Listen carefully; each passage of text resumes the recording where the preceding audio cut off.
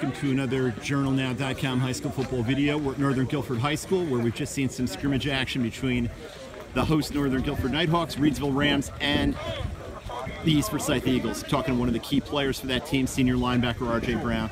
RJ, what have you seen from your team in the offseason as you prepare? We've been working very, very hard right now. Everything coming together, defense coming together real good, offense coming together real good. Everybody committed. We all got one goal, the same goal, state championship. So. Kind of a frustrating finish last season, fourth round of the playoffs.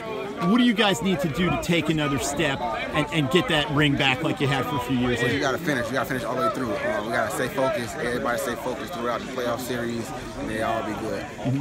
What have you seen from some of your teammates? Who's standing out for you on your side of the ball on defense and on offense as well? On my side of the ball, Matthew Jones and Nick Martin, they're standing out real good. Jalen Rayner right now, he's doing the best he can. I love what I see from him. We all working hard all season. Right now, during practices, everything's look good. Today out here, playing against two quality teams, Reedsville and Northern Guilford. What did you see out here today specifically? It was good work. It was a great practice. I loved it. It's good to hit somebody else. Yep. Get the pads on, get some things popping. It was great to hit somebody else. I loved it. What needs to happen for this team between now and that opener on August 19th?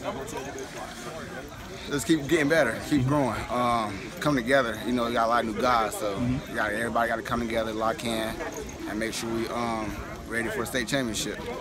Sounds good. We look forward to seeing it. Appreciate you.